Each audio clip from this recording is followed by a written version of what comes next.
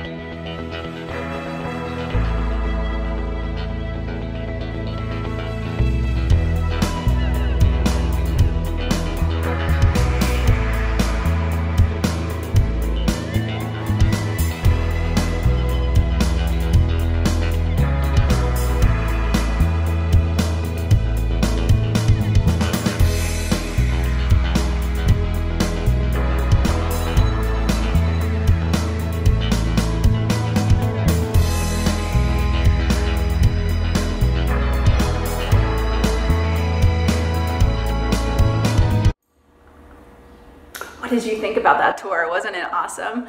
Yeah, I really love this collection, and I get to work here on a daily basis, and the Alebrijes keep us company here. And so now you're going to hear the story about Pedro Linares, who created this folk art tradition, and how he started it from a dream that he had where the Alebrijes came and talked to him, which is really crazy. So listen to the story, and then afterwards you're going to see how I made my own Alebrije pop-up card, which I encourage you guys to make and to think about. You can use our designs, or you can create your own Alebrije pop-up card based on your own imagination. So sit back, relax, and enjoy this story, and then we'll get to making. Pedro Linares and his magical Alebrijes. Había una vez. Once upon a time in Mexico, there was a 12-year-old boy named Pedro Linares who worked making sculptures out of paper mache, or cartoneria. Like his father before him, Pedro began making masks, small figures, and skeletons from paper and glue.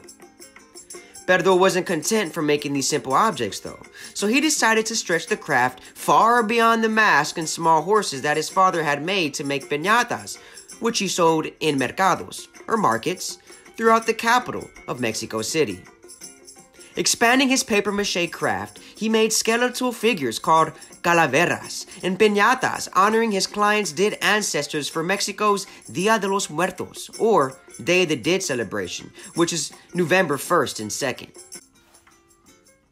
Years later, at the age of 30, Perdo became terribly ill one day con una fiebre, a fever. Not having access to medical attention, Perdo decided to lay in bed and rest. Soon, after falling asleep, he dreamt of a forest that was strange, yet peaceful at the same time. He saw a landscape where everything was bigger than in real life, including oversized rocks and trees and an amazing sky. In the dream, Pedro didn't feel the pain caused by the fever, but rather, he felt good as new. With newfound strength, Pedro walked through the paths of the bosques, or forests of his dreams, admiring the beautiful environment. Suddenly, everything began to change shape.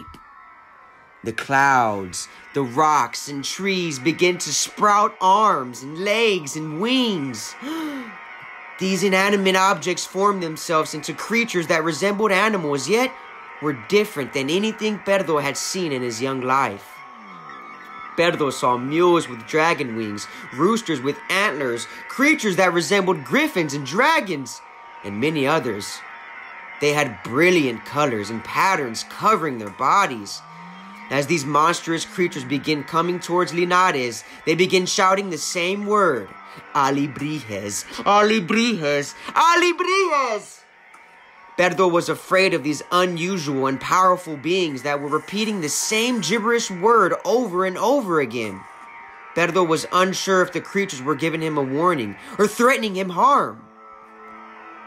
However, the noise of their chanting was tremendous, and it was so shocking that it caused him to wake up. When he awoke, his fever had subsided. The strange dream stayed with him, and he decided to tell others what he had experienced. He made his way to his native land of Arazola, Oaxaca, in Mexico, and he began using cartoneria to make the creatures that had come to him in his dream. Though he was a well-known artist, people were not eager to buy his new animal-like sculptures. At first, people did not want to buy the Alebrijes because they were too monstrous. However, Perdo's work caught the eye of a gallery owner who helped to advertise his creations that were unlike anything already on the market. His work soon became popular, and even renowned Mexican artists Diego Rivera and Frida Kahlo began asking for Alebrijes from Perdo. After sharing his vision with other artists in Arazola, Manuel Jimenez took up the idea and began making the designs into vivid Alebrijes. But instead of using papier-mâché, Manuel began making them out of copal wood. Now, wood carving was a tradition of the native Zapotec peoples of Oaxaca, and Jimenez merged the two styles to create the contemporary style of Alebrijes we know today. Linares did well at selling his work in Mexico, but he received international fame after documentarian Judith Bernowski made a film about his work in 1975 called Perdo Linares, Artesano de Cartón. This made Perdo famous throughout the world, and in 1990, Perdo was even awarded the National Prize for Popular and Traditional Arts, which is the highest award given to artists by the Mexican government. Perdo Linares Lopez passed away in 1992 at the age of 85. However, his folk tradition of Alebrijes are celebrated throughout Mexico and the world to this. Perdo Linares' and Manuel Jimenez's family continue the tradition of making Alebrijes, and the craft has become a national folk tradition. Many other artists such as master artesanos Ranulfo Sergio Ibanez and Lucia Luria Sosa in Arazola have also taken up the craft and began to create their own unique designs and to teach others the art form. Now, if you travel to Mexico, you will see many other artists making Alebrijes. each one very different from the rest. Or, to save a plane trip, just come to the M.A.S. Barrientos Mexican-American Culture Center in Austin to see a permanent Uprooted Dreams, an art installation that features over 19 individual Alebrijes created by Austinites. The end.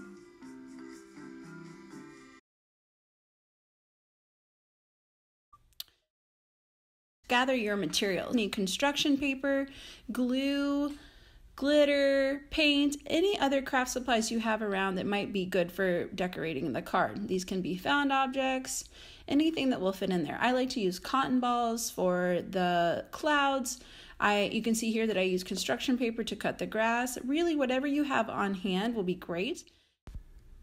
Next, pick your construction paper and your alebrije, or you can decide to make your own alebrije out of construction paper. Then you're going to fold your construction paper, and as you can see here, you're going to cut 2 lines in the paper from the folded side in. Fold that piece inside. So you can see here in the image, we have the little tab that sticks up from the folded side. And then when you fold it inside to the reverse, you're going to have this little tab that sticks up inside the card. That is going to be what holds up your alebrije when you open the card. This next part is my favorite part. It's where you get to decorate your alebrije and be creative. These alebrijes came to Pedro Linares in a dream, and so they were so fantastic. They were brightly colored, and they all look different. Not anything that we've ever seen, so you can make it your own. Attach the alebrije to the pop-up tab with glue. I like glue paste is the best, but liquid glue will also work. You may just have to wait a little while for it to dry. And you want to have the feet of the animal, kind of the base of the image to the base of the tab, so that not much of it gets folded over. It can be folded over, but if you want them to stand up at their max, you want to glue kind of the top part of the animal as high as you can. Next, you can decorate your background. And I like to remember Pedro Linares and his story when the Alebrijes first came to him in his dream, and think about that as my background. What would that look like? And there you have it. Here is my first Alebrije pop-up card.